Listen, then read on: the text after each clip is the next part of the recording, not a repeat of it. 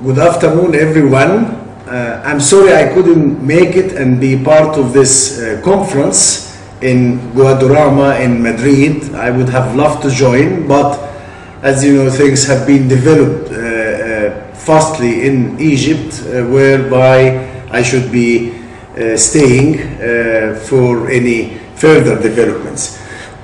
The situation in Egypt simply is, as you know, we have the revolution on the 25th of January 2011, and we all have been working out this, let's say, democratic transition, and it have been ended by electing president who is legitimate. We cannot deny this fact, but what we have seen since the Islamists have been taking over, whether they got when they got the majority in the parliament or as a president, they were more trying to consolidate powers rather than trying to include others, partners of the revolutions. We have seen that they were actually ignoring most of the opposition's needs to try to work out a real national dialogue whereby we could try to deal with Egypt, I would say, crisis and challenges. They only, let's say, have been more depending on those whom they belong to their Muslim Brotherhood group and those whom they trust, rather than those who are qualified or those who are of experience, you know.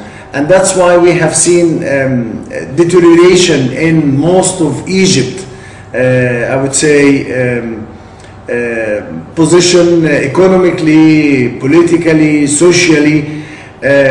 People have been, somehow they have hope that they will try to bring people together. Actually, what we have seen so far during 1 year, that they make people divided by somehow speaking about those Islamists and those non-Islamists or liberals or seculars, and they actually have been somehow misbehaving, whether with some of the Arab countries in the Gulf area, whom they have been always friends of Egypt, supporting Egypt. They felt in the Gulf countries that they are really trying to export this sort of Islamic revolutions to their country.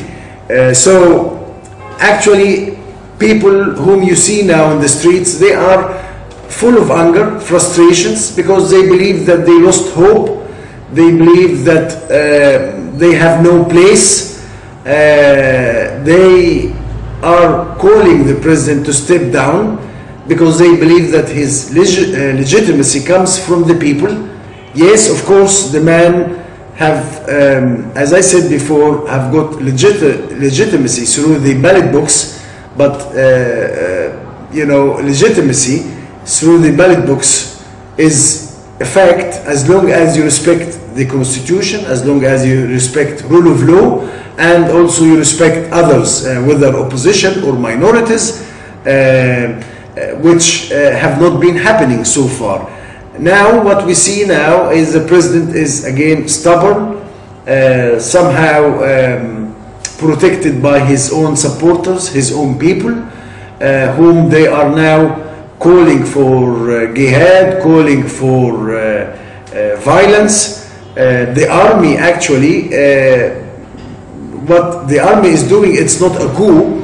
No, the army have no interest to be back in the political scene, and they have been indicating this many times. But what the army can do, if people, as you see, millions in the streets everywhere in Egypt, and those millions actually are normal and ordinary Egyptians. They are not actually those who are belonging to the old regime, or they are belonging to some of those political parties. No, they are going out because they are fed up. They are saying enough is enough. we have felt during this year that Egypt have lost its identity as a civil state, and they feel that if we keep on until his term is ended, 3 years more, then maybe we will end up like Somalia or like Iran. So people are really fighting for their freedom, fighting for the identity of their country. So we expect that the army, together with all political forces, including some Islamists who have been somehow reasonable, and those who are really willing to sit and talk, to work out a roadmap, a map for the future, to try to start again with a new constitution and to call for a real democratic transition where everyone can be part of it. And this is what we hope to do on the coming, let's say, days.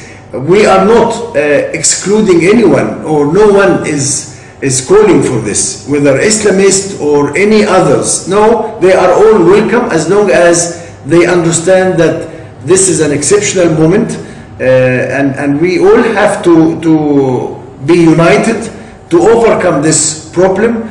Of course, there have been many incidents and many, I would say, situations have been happening during this year. Of course, time will not help me to say much, but maybe there will be another chance where we can talk about it more in details. But I just want you to understand that what you see in Egypt today, it's a kind of correction of a past which was somehow, we all make mistakes, and we were all actually hoping that we would have stability, and we would have sort of a peaceful way on the coming, I would say, months and years. But I think time that we should say enough, and we have to make corrections, and we have to call, of course, for parliamentary elections and maybe presidential elections on the correct constitutions which will have consensus from everyone. So I hope that you understand that what is going on in Egypt, it's not a coup, it's not against legitimacy, no, it's a correction which we need to do to make sure that that Egypt would be in the right track in the coming years. So I hope that this will end peacefully. We will see no violence, we will see no any kind of confrontations or any kind of clashes here and there. We all care about our country. We all asking our friends of Egypt, to support this democratic change, and I hope that this, as I said, will end up soon.